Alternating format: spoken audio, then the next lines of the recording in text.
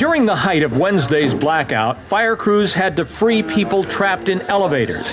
The idea of playing elevator roulette may sound funny, but try living with it.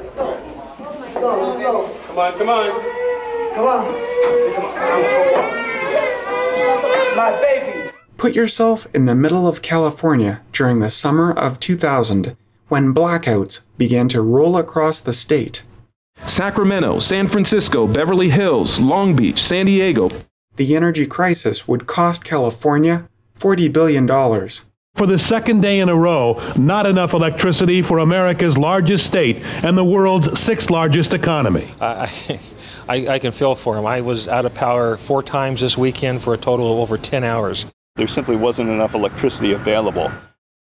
As the blackouts continued, there were competing narratives presented by the media. One such narrative was, this is just an unusual heat wave. Generating capacity is going to catch up. Today we know there was much more to it than that. The first thing we heard about this energy crisis is, well, our lights are going to go off in the middle of winter when we're using half the electricity we normally use during the summer. We have an installed capacity in California at the time of 45,000 megawatts.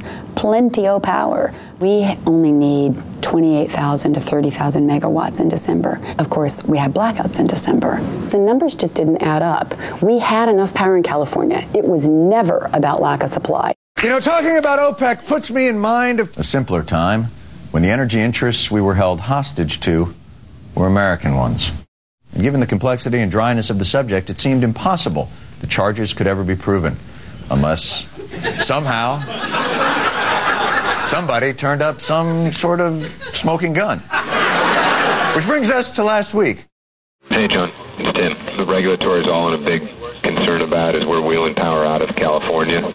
2 Enron traders discuss a collegal manipulation of the California power market.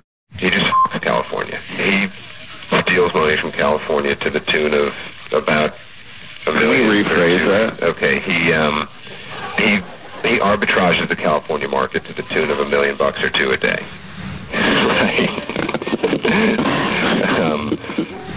Those greedy mother arbitragers.